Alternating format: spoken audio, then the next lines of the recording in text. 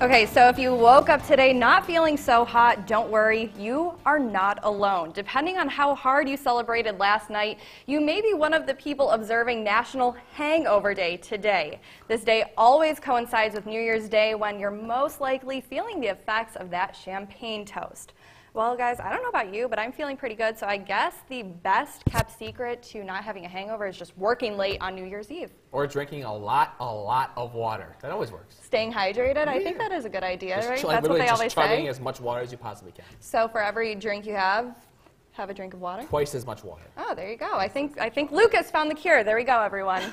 Do you have any cures? Well, I mean, my grandma sent me something that she found in her AARP magazine that said 7-Up is the cure. I don't know if that's true or not. Thank you to Jess's grandma. There we go. Well, Jess, what do we have coming up in the forecast?